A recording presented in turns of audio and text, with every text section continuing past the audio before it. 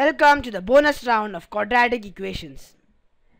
We have now reached the end of this chapter. Hooray! It is time to sit back and relax. In this video, we will look at the daily life occurrences of quadratic equations and also discuss what happens when the discriminant is negative. Our understanding of graphs of a quadratic equation will help us in finding them in our daily lives. I am sure you all have watched the game of golf. The path of the ball when it is hit, what shape does it remind you of? Indeed, a parabola. This type of motion, the motion that a golf ball executes, is called as a projectile motion. The understanding of this type of motion helps us to launch satellites in space and more. In olden times, they used to fire cannonballs on the enemy castles, and the guards in the enemy castles also used to fire cannonballs on their rivals.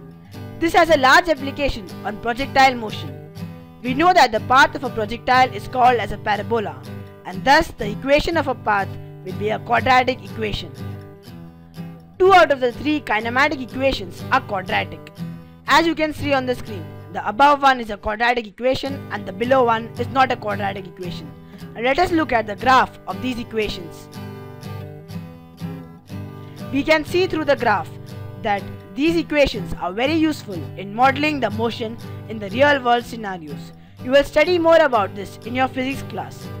Till now, while solving the quadratic equations, if we got a negative quantity inside the discriminant, we would leave the equation and happily claim that there are no real roots. But no more.